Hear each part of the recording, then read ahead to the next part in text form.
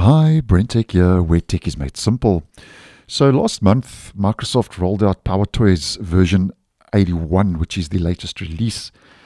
And hot on the heels after this version upgrade, they seem to be working on another tool that has a good chance of rolling out to PowerToys in the future. And I have said that with all the utilities and tools that Microsoft is packing into PowerToys, it's almost becoming its own operating system. And in case you're unaware, PowerToys is available for Windows 10 and Windows 11 and can be downloaded from the Microsoft Store or over from GitHub. Now, this new utility is still very much in its early stages of development. And apparently, it will help you to customize your calendar settings.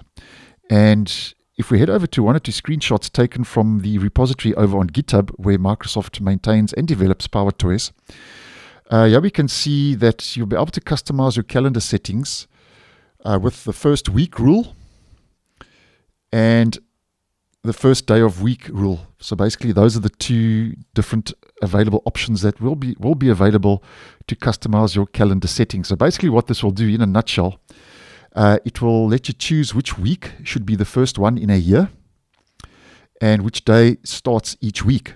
So as you may well know, this could be handy if you live in another region where, as an example, Monday starts the week, but your system settings are starting the week from Sunday or vice versa.